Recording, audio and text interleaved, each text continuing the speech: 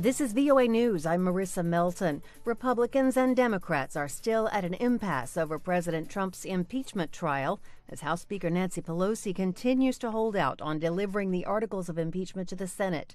AP correspondent Julie Walker reports. Senate Majority Leader Mitch McConnell doesn't want new testimony. Minority Leader Chuck Schumer does, leaving open the possibility of a protracted delay. President Trump complained about the holdup Saturday. It's so unfair. It's so unfair. She has no case. But Schumer says they have even more evidence. This email is explosive.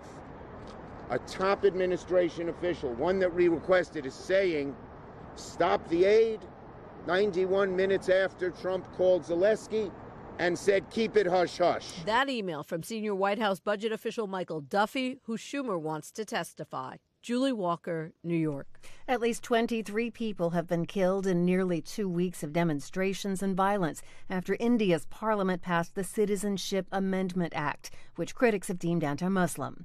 The new law allows for Hindus, Christians, and other religious minorities who are in India illegally to become citizens if they can prove they were persecuted because of their religion in Muslim-majority Bangladesh, Pakistan, or Afghanistan.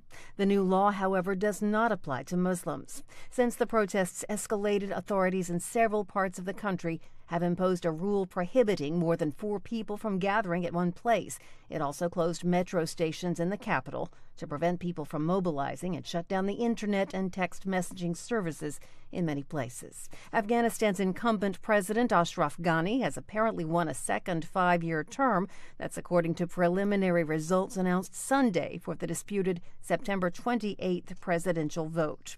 Ghani's main challenger received 39.52% of the vote. Ghani took 51%. VOA News. Voters in Croatia are going to the polls Sunday for a presidential election. Incumbent President Kolinda Grabar-Kitarovic, a conservative, is being challenged by leftist former Prime Minister Zoran Milanovic and right-wing singer Miroslav Skoro. Political analysts say there will probably be a runoff vote in January. The pre-Christmas election comes just days before Croatia begins its first 6-month term at the helm of the European Union's rotating presidency starting January 1st. A senior United Nations official reports more than 1 million Palestinians are living in crisis conditions in Israeli-occupied territories. He's pushing a $348 million plan to address Palestinians' critical humanitarian needs. Lisa Schlein reports for VOA from Geneva. The UN's recently launched 2020 Humanitarian Response Plan aims to assist 1.5 million of the 2.4 million Palestinians in the occupied territories.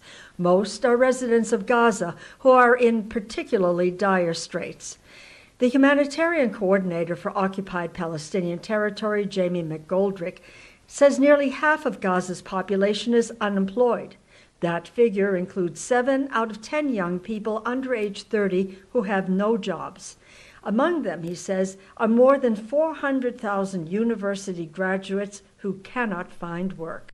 Lisa Schlein reporting for VOA from Geneva. In Britain, Queen Elizabeth II attended church near her rural retreat as her husband Prince Philip spent his second night in a London hospital. AP correspondent Zuria Shackley reports. Palace officials have not provided an update on the 98-year-old prince's condition following the announcement on Friday who's being admitted to hospital as a precautionary measure due to pre-existing condition. It's not clear if Philip will be released in time to join the rest of the royal family for Christmas at Sandringham, the Queen's country estate in Norfolk. The Queen has not altered her holiday routine and went to church on Sunday as normal, joined by her son, Prince Edward. Zaria Shakili, London. Thousands of Iraqis took to the streets Sunday ahead of a midnight deadline to name an interim prime minister. Protesters on Sunday decried the likely pick, former higher education minister Qusay al-Suhail, who is opposed by critics for his ties to Iran.